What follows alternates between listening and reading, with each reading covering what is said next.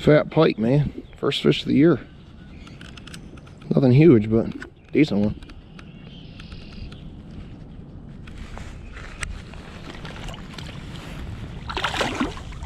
So just kind of take a look at what we got here real quick.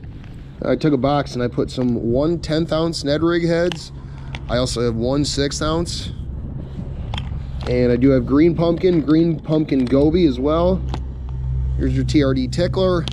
I just wanted to throw some different ones in there for variation. I'll take a different 10th ounce. That one I had on there was fished all last season and caught a ton of fish, so got them.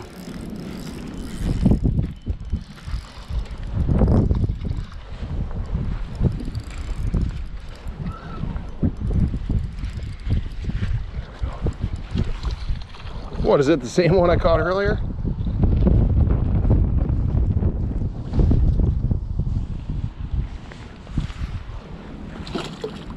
Don't break me off.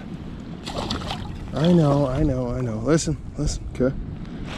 We're gonna do this the nice way. I'm gonna set this here. I'll grab you. There we go. Oh yeah.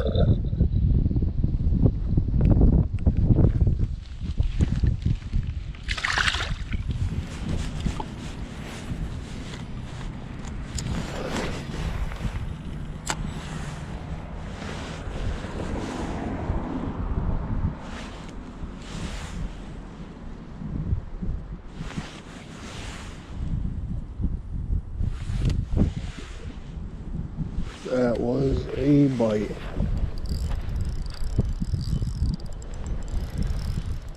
Start working that Ned Rig faster, they'll bite sometimes. That's a good fish.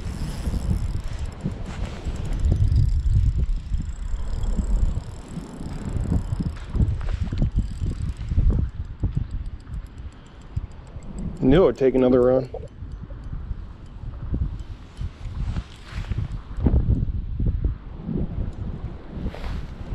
Biggest one of the day, that's a fat pike. Oh yeah.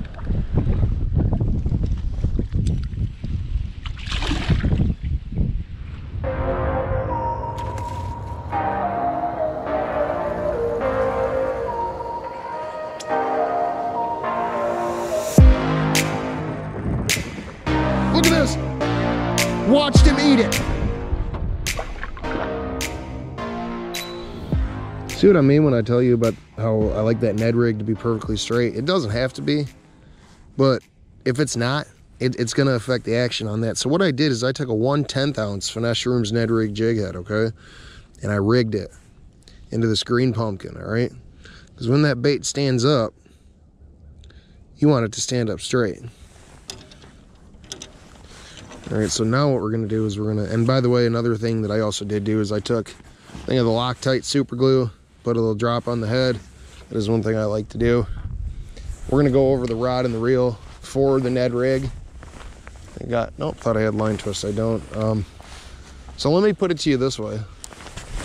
Let's make a cast. I use a 6'10" medium power extra fast action rod for my Ned Rig fishing, all right? Now I know a lot of you guys are gonna say, well, that's a rod that you use for a drop shot, and it is. That is a rod that I use for a drop shot, a Ned Rig, and if I have it, I will also use it for the rare occasion that I use live bait. I only fish with lures, but there is once in a great while when it's like summer or someone has live bait and I'm like, I'll try it. But all the big fish and numbers and everything that I've caught, 90% of that is going to be with a lure. But anyway, with that 6'10" medium power extra fast action, that is going to be a Corrado spinning rod. That can be any spinning rod. It can be a more expensive one, a cheaper one. I do have a Shimano Stratic. It is a 2nd generation. It is the Shimano Stratic CI4. It's the 3000 FA, and I do like to fill it with 8-pound fluorocarbon. Now I have fished a Ned Rig, braid to fluorocarbon like I would a drop shot, and it's awesome. It's great. It works. But I have gotten to where I like to fish a Ned Rig with just straight fluorocarbon, and it's the same way I fish a jig, a tube, a Texas rig, is with that straight fluorocarbon. Now Of course, I'm not going to take this 8-pound test and this spinning rod and heavy cover and be throwing it up in there, okay? But I'm just telling you, a lot of the times and places that I'm going to be throwing a Ned rig is going to be in clear water. This isn't exactly clear water, but a lot of the time it's going to be in clear water. It's going to be for smallmouth and largemouth, but a lot of smallies. And it's also going to be in an area where I want that fluorocarbon, because it does have close to the same light refractive properties as water. A lot of people say it's invisible. I'm not going to say it's invisible, because if you put it in the water, you can see it, okay? But I'm just saying it does have its properties and its advantages, and so does braid. But yeah, what I can do now is I can show you some of my, well, not some, my top 5 Ned Rig colors that I use. And the one I have on there now is green pumpkin, and the one that I caught the pike with at the beginning of the video to open this year's fishing was also green pumpkin. And that's another thing too. I do have more videos coming, fishing videos, fishing tackle videos. I've just been super busy. So like I said, I do appreciate the help in reaching 30,000 subscribers. Stay patient.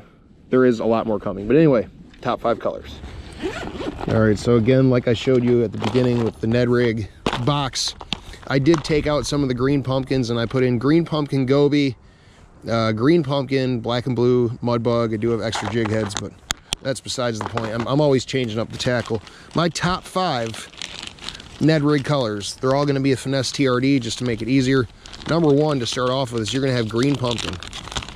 Green pumpkin is absolutely a go-to. If you're fishing a Ned Rig and you don't have green pumpkin, it's probably going to be a mistake.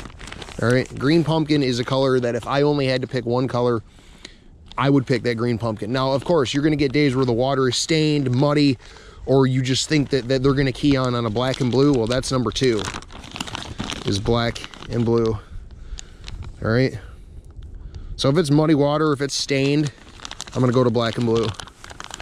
Now, sometimes I'll do black and blue in clear water. Sometimes I'll just do a color because I don't care, and I just want to tie it on there and have fun with it. But up next, you do have the green pumpkin goby color. All right.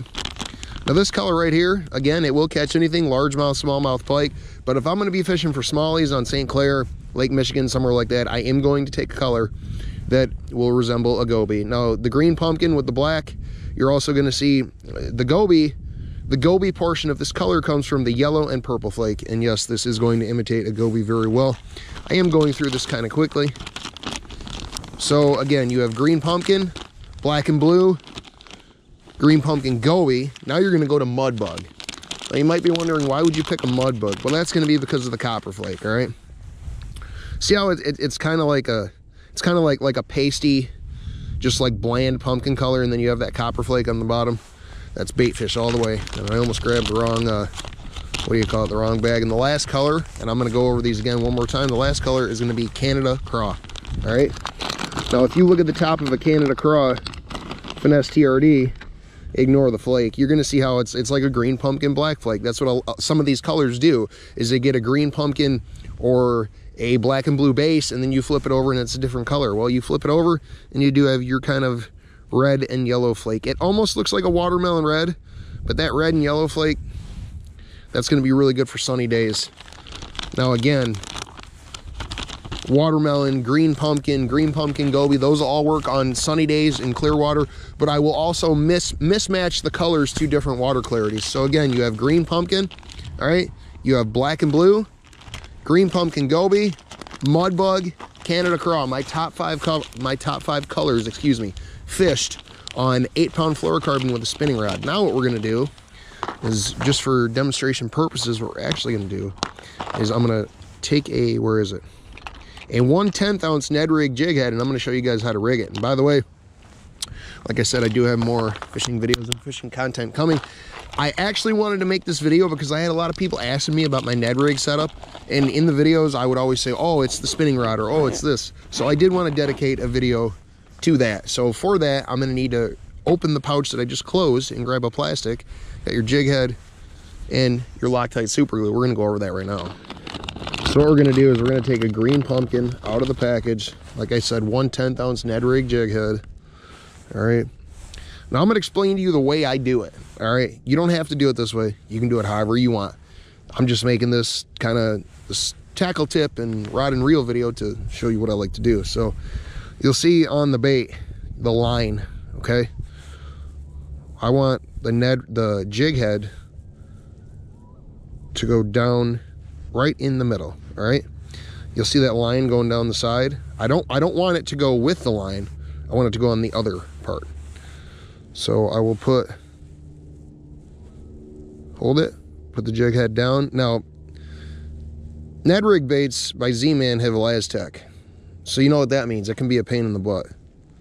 So I'm gonna thread it onto the jig head and I'm gonna hold it as I'm threading it so it doesn't get mismatched. And you'll see at the end of the top portion of the Finesse TRD bait, there's kind of these grooves. Well, you go to the last groove in the middle of the bait and that is where you come out with the hook point, all right? And then you go up to the jig head. And that's just about perfect. See right there. It's not perfectly in the middle, but it's close enough. Ned Rig. A bait you have to have. Let me put it to you that way.